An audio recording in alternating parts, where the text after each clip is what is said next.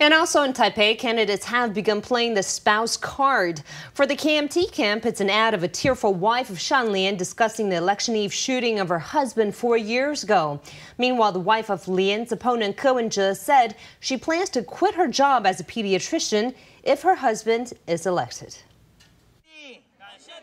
This is Peggy Chen canvassing for votes, with some critics claiming that her continuing work as a doctor could be a form of interference if Ko becomes mayor. Chen has said she will leave her job if her husband is elected. She's 53 and works the night shift. All night she can't sleep, then is exhausted the next day. I didn't tell her to quit, but she wants to leave. In any case, she'll find another job to help pay family expenses.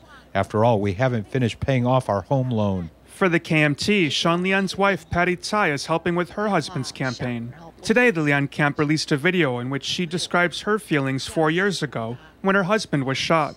From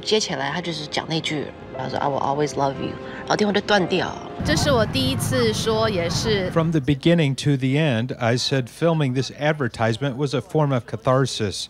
I hope that Sean is the last person to be hurt due to a Taiwan election. In Taipei, as one candidate's wife continues to be portrayed as strong, the other is painted as a sympathetic figure.